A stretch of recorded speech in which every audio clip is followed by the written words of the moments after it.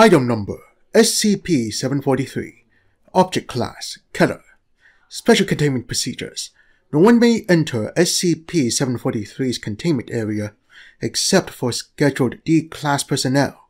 Any activity that must be performed within SCP-743's containment area must be performed remotely by robot. SCP-743 is to be kept in a Level 4 carbide steel secure container, 1.5 meters by 75 centimeters by 75 centimeters, no less than 5 centimeters thick. This container will itself be kept in a Level 4 secure room, 10 meters by 10 meters, with enhanced hard metal lining. A full array of redundant sensors within the container will remain trained on SCP-743. Another array of sensors will watch the container for any signs of breach. Video, audio, and data feeds from all arrays will pass to a control room manned at all times by at least 2 personnel. Any abnormal or aggressive activity by SCP-743 must immediately be reported to Level 4 staff. Housing for 24 D-Class personnel, designated Housing Unit 743, or HU-743, must be set up adjacent to SCP-743's containment area. At the first of each month, D-Class personnel who are scheduled to be terminated must instead be moved into HU-743, enough to fill the housing to capacity. If at any time fewer than 8 D-Class personnel are residing in HU-743, at least 16 D-Class personnel are to immediately be transferred to HU-743. In case of containment breach, all D-Class personnel housed in HU-743 are to immediately be exposed to SCP-743. Cutter-class containment protocols apply.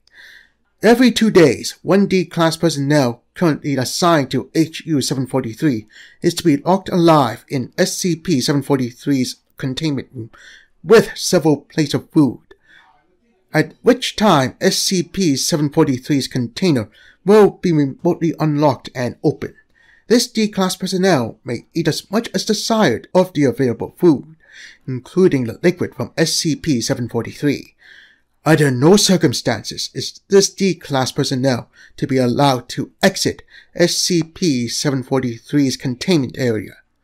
SCP-743 may not be transported without O5 approval except under emergency protocols. When transported, SCP-743 must be accompanied by no fewer than 8 Level 4 security personnel and no fewer than 8 D-Class personnel from HU-743. As of Beep 20 Beep, SCP-743 is kept in Containment Annex Delta at Armed Reliquary Containment Area 02. Description: SCP-743 is a stainless steel chocolate fountain, 112 centimeters tall and 47 centimeters wide, with a mass of 35 kilograms. On the base of SCP-743 is a laser-etched logo for Zephyr, a company that specializes in producing chocolate fountains. SCP-743 usually appears to be in pristine condition, immaculately clean, well polished, and completely undamaged. SCP-743 can be disassembled into its component parts: base, auger, cylinder, tiers, and crown, but standard examination of the individual components do not reveal any unusual traits. When assembled, SCP-743 exhibits several different behaviors. 1. Resting. SCP-743 displays no apparent activity. 2. Flowing. SCP-743 appears to operate like a standard chocolate fountain. For example, a heated chocolate-flavored dark brown liquid flows from inside the crown, down over the tiers, and into the base. This liquid smells and tastes like high-quality dark chocolate, and in fact, its aroma is quite enticing, but does not appear to be compelling. Subjects who consumed significant quantities of the liquid typically experience a feeling of warmth and euphoria.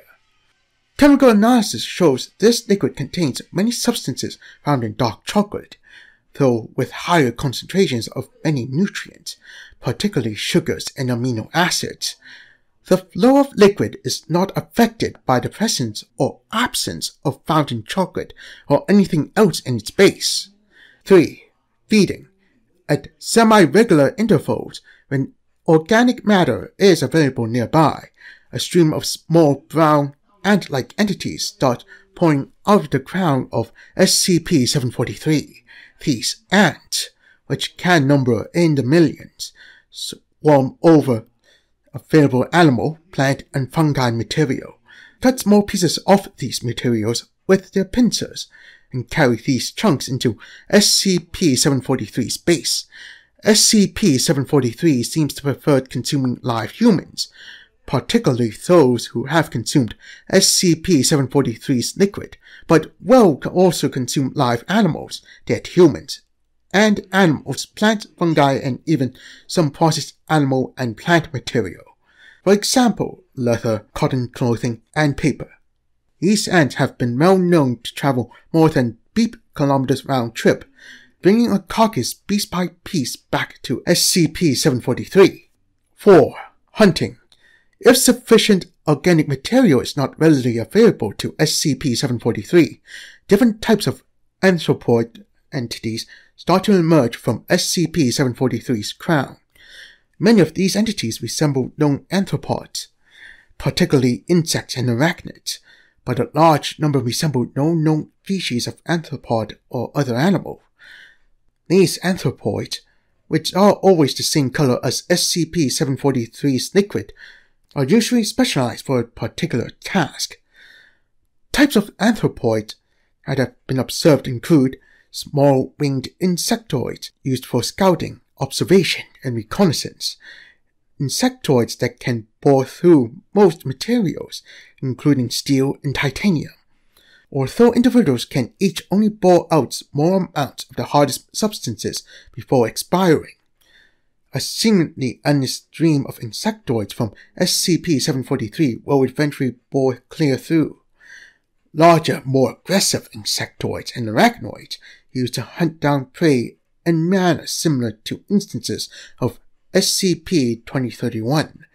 Again, individually, they are nothing more than a nuisance, but SCP-743 has been known to produce swarms of aggressive anthropoids numbering in the billions, more than enough to date or expunge. 5. Maintaining.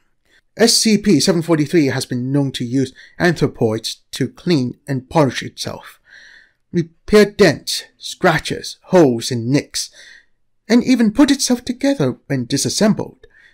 SCP-743 doesn't need to be turned on to start flowing, but it can change the positions of its controls by itself.